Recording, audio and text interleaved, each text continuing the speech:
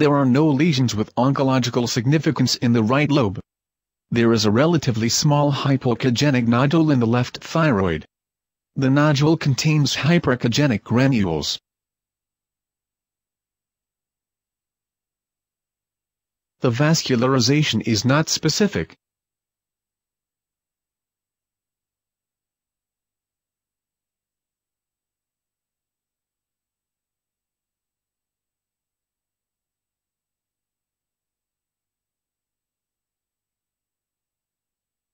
There is a metastatic lymph node lateral to the artery carotid.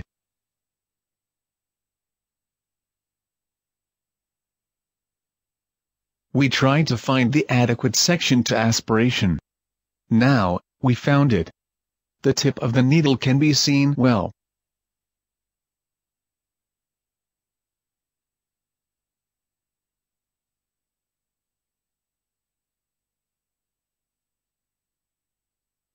And finally, two more US-guided aspirations are displayed, the first from the thyroid and the second from the metastatic lymph node.